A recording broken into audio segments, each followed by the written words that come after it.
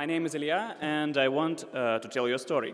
Our team, like I think any team in the world, have an intention to ship great products faster and have fun eventually. And recently we have a meeting when we try to find all the bottlenecks that we have, like that are not allowing us to meet this intention. And we found that the main pain point for us was our Backbone views, or Marionette views. So we had a technical decision to switch from Backbone to React. And not because of virtual DOM, because you know only lazy framework nowadays doesn't have any kind of virtual DOM, but because of modularity, top-down data flow, and all other functional paradigms that React force you to think about. So we thought, okay, we need to move views, and this is like really easy. You just need to override the render method and call React, and it will handle your DOM manipulations and everything. But what to do with data? Because we have like a lot of handcrafted Backbone collections that we do not want to throw away and like to re-implement. So we wanted to keep using them. We went to internets to try to find what's the current state of art of syncing React components with Backbone, and found this. So this is like a mixin that that listens to any events on your collection and forces React to re-render. But this is a lot of boilerplate, too hard to make the data flat because you need to work with Backbone models inside your React components, and this is pain. And also just think about changes detection. React will do a lot of like renders without any DOM changes, and this is not efficient. So we thought, okay, if we step away and we will think about what we will use if we don't have any legacy, what we will use, like if we are going to re-implement everything from scratch. And we found Redux. Redux is a fairly new state manager for your application. This keeps the state out of your app in like totally different tree, and this tree is immutable. And the only way to change this tree is to call reducers on them, and which are pure functions, and this is a hot topic now, as you can spot. And everything is hot reloadable, testable, serializable, coolable, anything-able that you want to expect. And we think, okay, we want to use Redux and we want to use Backbone. How we can make them live together? Because we can finally separate our backend data from our UI data. So we thought that the architecture will look like this. Backbone view will call React and pass some callbacks that eventually any UI interaction will call it. Then action creator will call Backbone model, generate action, pass it to reducer, reducer will change the store will change the React, and it will change the DOM. What? Yeah, it's not understandable at all, but it also have some like other problems, like what about validations, server responses that not good enough, and other parts of application can also change the state of it, and we need to somehow to sync. So we thought, if it will be only possible, so we can continue to change our Backbone models and collections, and the changes will be in Redux store automatically.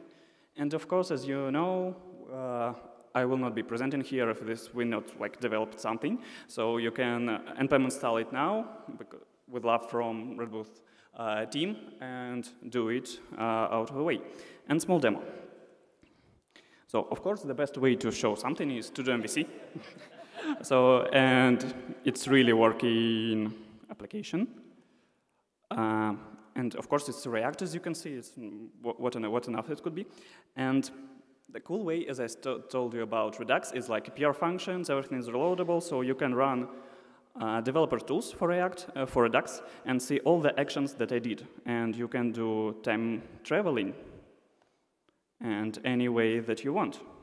And it just works. And this is really Backbone. We still live in this old legacy world. So just to show it, oops. This is true. Just imagine that someone from another part of your application calls changing your collection. And we have it here with a new event. And we can also use it now. So future and legacy together. Thank you. Okay. Hello, everyone. My name's Edward Andrews Hodgson. I'm Edward Andrews on Twitter. I work in the UK for Sky TV as a web developer. Sorry, microphone. I'm not talking loud enough, apparently. Can you hear me now? Wow. I want to talk to you very briefly about coding with young people. This is something that I do quite a lot, and I'd like to try and encourage you all to do it. So briefly, what do I do? I work with two UK organisations. The first one's Code Club. This is where I go to a local school with 9 to 11-year-olds. I go every week for an hour, and we write some HTML. We've started writing some JavaScript. It's really good fun for me. And the second one that I've been involved with is this thing called Festival of Code, which is a big week-long event, a hackathon type thing for 11 to 18-year-olds, where they get together into teams for a week, they have an idea, and they see if they can develop it. So why do I do this? So it's to help young people appreciate the fundamental beauty of programming and understand the technology around them, and to give back to the community. No, really. Why do I do this? Mainly because it's really good fun. Young people learn so quickly, they progress so well, you learn loads from them.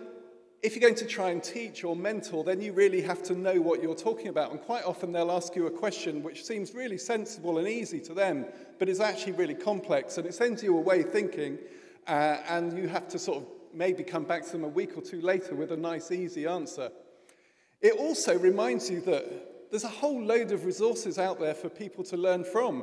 The internet, as we know, is a marvelous thing, and you can learn whatever you want if you know how to look. So one of the things I feel I teach more than actual programming skills is the ability to use the internet to learn stuff. As I said, young people are really inspiring. They have so many wild ideas. Quite often, as you age, you sort of close down your mind a little bit and you reject ideas because they seem a bit silly. Young people don't have that at all. So it's really exciting and really inspiring. So if you found that interesting and you'd like to do something like that at home, what can you say to convince your boss? So there's little or no expense. It's maybe, if you're sort of doing something regular, it might be an hour or two of your time a week. You could tell him it improves your interpersonal skills because you're having to talk to people who aren't total geeks like the rest of us. Your boss might find it's good PR. Maybe he'll get in the local newspaper, on the telly or whatever. And maybe they'll find future employees or interns. But that's only if you want to persuade your boss. I would say these are the most important things, really. It's fun, the young people are inspirational, and you can learn quite a lot yourself. So, if what I've said sounds at all interesting, I'd just like you to try and get involved.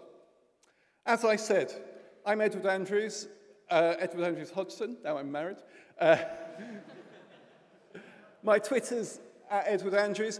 I've recently moved to Sky, and I'm trying to encourage Sky to get involved in more of this sort of thing. So if anything that I've said sounds sensible to you, it'd be really useful to me if you could tweet mentioning my name, saying, oh, that sounds brilliant, we should all get involved in working with young people. Thank you very much. Cool. Hi, my name's Phil Nash. You might recognize me because I did the lightning talks at the Ruby conference, but I'm doing a different one now. So hi, I am a developer evangelist for Twilio, and I just want to show you something I think is really cool and quite new for us, which is video, because this is the JavaScript side of things. Twilio is normally a communications API in which we allow you to make and receive phone calls or send and receive text messages, but now we're doing video. This is a demo, and demos are terrible, so let's write some code. This is the actual demo. It's blank right now, so let's jump over here and build it. Because I think if you've dealt with any WebRTC, which is what this is based on, then you'll know it's a horrible thing to deal with, and I want to make it nicer and show you how to do that. So I'm just going to build up a quick HTML page here with a couple of divs on it, one for me, and one for you. Can't type, of course. It's really weird when there's two microphones in your eyes.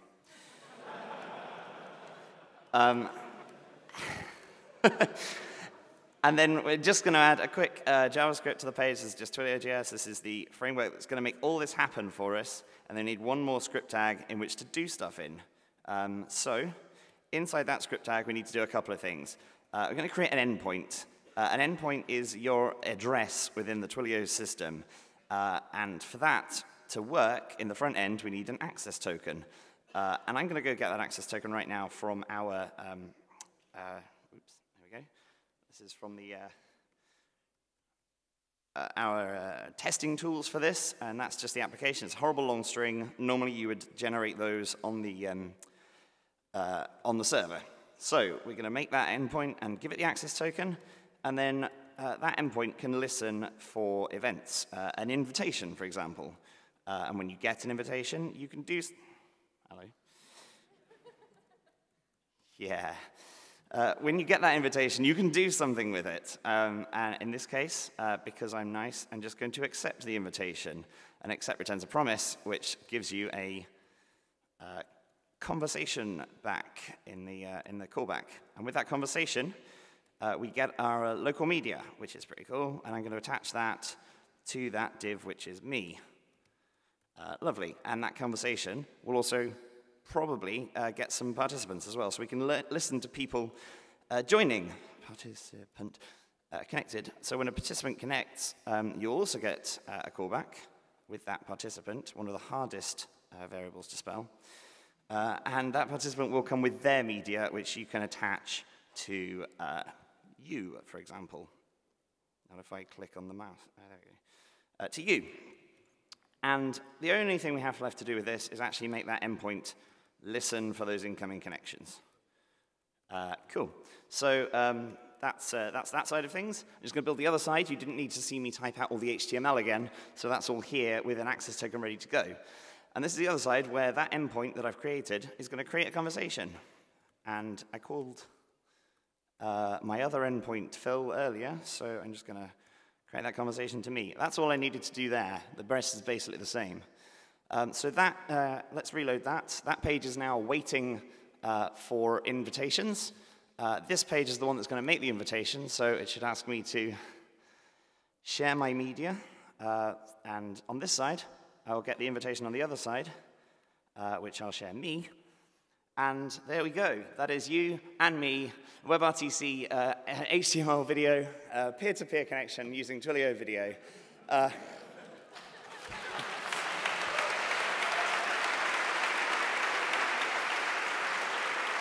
If you're interested, come and see me out at the Twilio table. Thank you very much. Let's see. I'm not entirely sure. Is it? Yeah, OK, that works. Hi, my name is Tim, and I work for a company called Hyper in Oslo, Norway. And I'm going to be talking about a hobby project of mine called Wozer, which is World of Warcraft in the browser. And one of the first questions that I get whenever I talk to people about this, they basically go, why in the world would you want to do that? Which is a very good question. And we've had a couple of talks outlining that it's very good to sort of, do crazy stuff and be curious. And that's basically one of those things. How do AAA games, how do they work? Would it even run in a browser? How would you even go about doing such a thing? So if we take a step back and look at the official PC and Mac clients, at least at the time, at the expansion that we're talking about, which is Wrath of the Lich King, which is like 2007, 8, it had 17 gigs of data that you had to load, or at least have on your system. You got a face that was microphone. Okay, yeah, sure. Let's see. And it would be irresponsible to load 18 gigs of data in a browser. So one of the things that Wozer at least does is it fires up this little pipeline server, which is in Node, and it has a copy of the client accessible. So it can basically, the browser client can basically fetch these resources on demand. So it will reach into the game archives and fetch out textures and models and stuff. And the browser can use that. And then for the network connectivity, the normal client would basically just connect over TCP to a game server and connect. We can't do that in JavaScript, so one of the solutions there would be to use a proxy. So the browser client speaks WebSocket, and the game server isn't the wiser, really. It just does what it normally does. So one of the things that I want to talk about is reverse engineering. There are a lot of really clever people on the internet that have sort of figured out how Blizzard's protocols and file formats, how they work. But sometimes you need to get sort of your hands dirty, and you might have to look at a file that looks something like this. This is a model file for the file is called Troll Tent, and it's for it contains like 3D points in space and textures and that kind of stuff for a tent. Usually, when you're looking into this kind of stuff, your face at the end of the day will look something like this. I would have really liked to show the entirety of this working. Unfortunately, only two parts work. One is the visualization, so actually fetching, say, a city or some sort of other model and rendering it.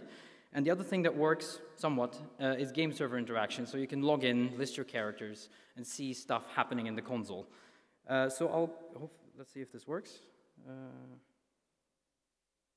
This is going to be interesting. Where is my cursor? Here. Let's see, I'll try and make this full screen. So this is basically the client on the left-hand side, and if I now were to log in here, you'll see that it's basically sending out a bunch of packets, and it connected to realms, which in World of Warcraft are essentially just worlds. So Blizzard scales up horizontally, and you can have multiple worlds. So if we connect to this one, you can see that I got my character here called Kazoom. I only have one. So if I now click on Join World, we have this beautiful penguin here, which is a bit irrelevant, but just see away from that. You can see that there's basically a bunch of packets going back and forth. So for example, the server sent messages, the server sent, let's say, learn dance moves for some reason. So you get a lot of info. Monster movement is around me right now, but I can't really visualize any of that.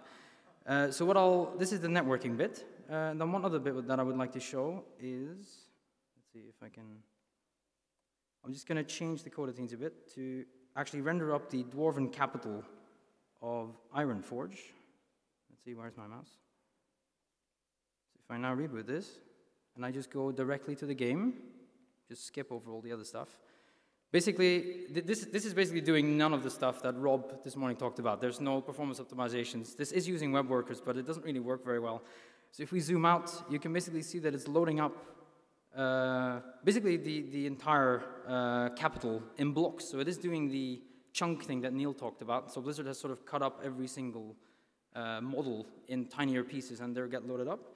So we still have our penguin down here. No animations either. I'm very sorry, Courtney. Basically, we could just use our penguin. He's just going to be cruising.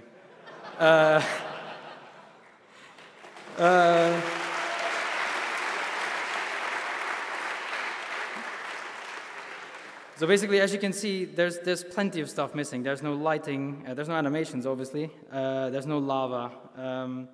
But I figured it would be cool to show regardless. Is it done? Say bye to the penguin. Yeah. So that was it. Thank you very much.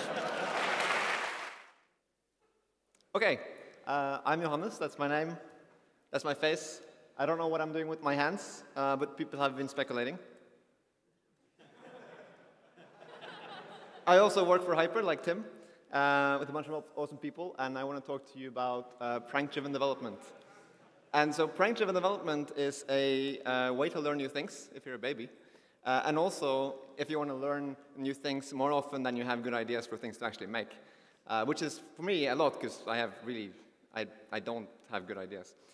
Anyway, so one thing I wanted to learn was about Git hooks and how they work, because you can do a lot of really useful stuff with Git hooks. And of course, I did none of those things. So instead, I made this thing. And this is actually, all the same, is actually probably the most useful prank I have ever made.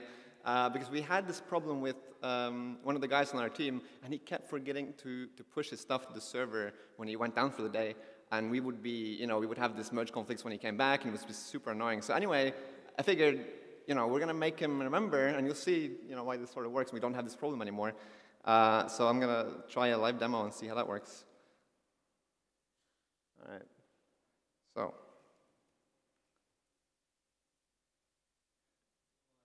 Oh, yeah, there we go. OK, cool. So this would be his repo. He's just, plunking away, no trouble. And I would sneak over, and I would install this thing while he's out for lunch. And this might take a while on this Wi-Fi, I guess. Anyway, it's downloading a song. And then I could like pretend nothing is happening right now and just going to go like, yeah, standing over here, not doing anything bad at all. And hopefully on our network it's slightly faster. And then it's going to apply the thing. And now I'll just do this. And then when he comes back, he's like, okay, just going to do my stuff. touch a file, and then I'm going to make my commit. Oh, nothing bad here.